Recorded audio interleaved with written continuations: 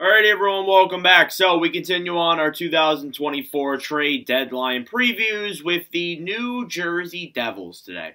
So the Devils are a team that I'm going to be stating a lot of goalie.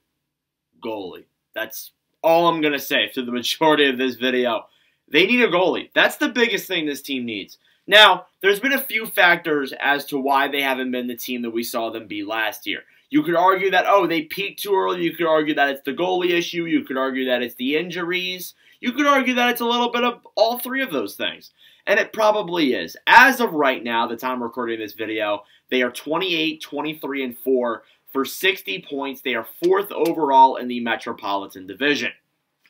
So, they have definitely, over the last couple of weeks, have definitely progressed in a much better direction. They have won a lot more games, and, you know, obviously they are more in the race for that wild card spot. I believe they are, I don't think they're tied with it anymore. I believe they're 2 points behind still. So they are catching up, and they are probably going to be a team that does make it above that playoff line.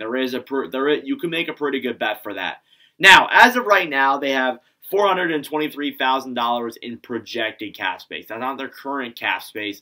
It's their projected cap space. Now, overall, obviously, if they want to make a move for a goalie, they're going to have to free up some money. So definitely there may be guys that get moved the other way. We'll obviously find out there if that does affect the quality of the goaltender that they get at the deadline this year. And obviously, they've been trying to get a goalie. There were reports that about a week ago that Jacob Markstrom almost got traded over to not the Calgary Flames. He's already on the Calgary Flames, to the New Jersey Devils. That could happen again. They could report back to that. They could circle back and maybe make that trade. However, the trade obviously fell through because of cap reasons and retaining salary. Markstrom did say he did want to go to the Devils, so there may be a possibility that we see that happen again. But obviously, we'll find out. Your UFAs and RFAs here goes as follows, and it's a pretty big list. You got Tyler Toffoli, Tomas Nosek, Chris Tierney, Max Willman, Colin Miller, Nick DeSimone, and Brendan Smith.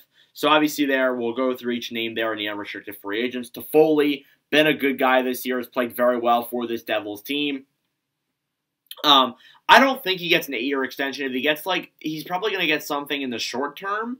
I don't believe he's going to get an 8-year deal with the Devils. I don't think the Devils go for that because Toffoli is older than the other usual players, so he probably leaves and signs somewhere else to a bridge contract, or he signs with the Devils on a bridge contract, whatever they want to do. Nosek, a solid 4th liner, would imagine he stays. Might be a guy that gets moved.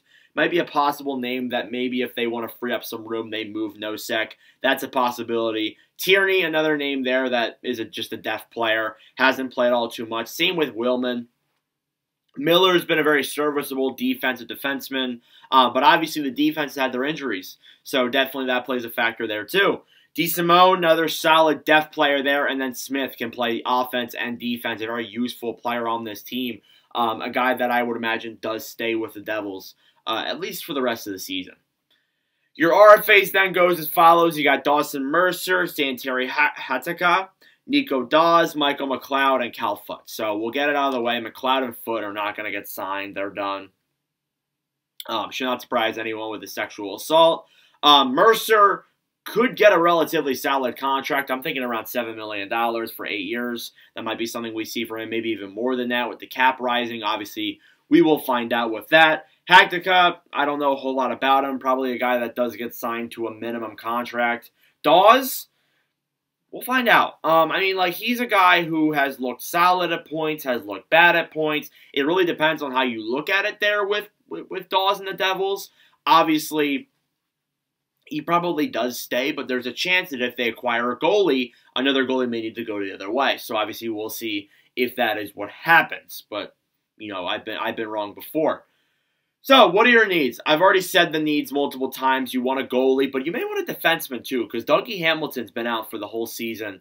Not the whole season, is out for the rest of the season. There may be a chance that he returns in playoffs, but as of right now, he's out for the rest of the season. And a guy like Hamilton, who is probably your best defenseman, has had a huge impact for this Devils team in last season too. Not having him in your lineup definitely affects your blue line, and it's affected the team overall and their overall performance so far this season. It just has to, right? just when you look at it, it has to. So obviously you may want to look for a defenseman, but your number one priority is a goalie.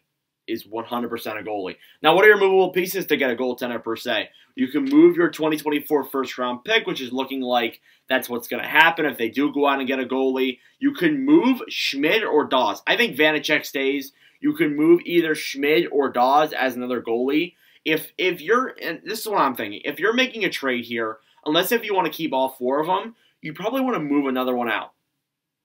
Just saying. So I think the one that probably does get moved out of the equation is Schmid.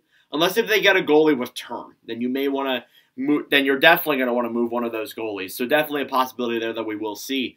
As well as that too, I got Alexander Holtz on the list, a guy who was reportedly going to get traded in the Jacob Markstrom deal. Obviously, never ended up happening. But obviously, that was something that is very possible and could still happen. To be honest with you, so yeah, I mean overall, I could list plenty of goalies that they could go after. Markstrom, Gibson, Saros even. There's plenty of names out there that the Devils could go out and get. It's just a matter of how you need to give up the right amount. You need to pay off. You need to, obviously, make sure you don't give up too much. Don't give up too little. That's something you need to factor in there. And trades don't happen so easily sometimes. Like, these things take time. These things happen.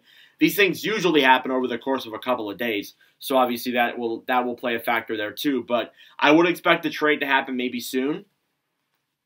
If the Devils are going to acquire a goalie, every day we get closer to the trade deadline, which we're almost 2 weeks away, is obviously going to, we're going to see more trade rumors heat up and see more guys potentially get moved. But anyways, let me know your thoughts in the comment section down below. Thank you all for watching. If you enjoyed, make sure to leave a like. Hit that subscribe button down below. I really appreciate it. But anyways, thank you all for watching, and I'll see you guys in the next video. Adios.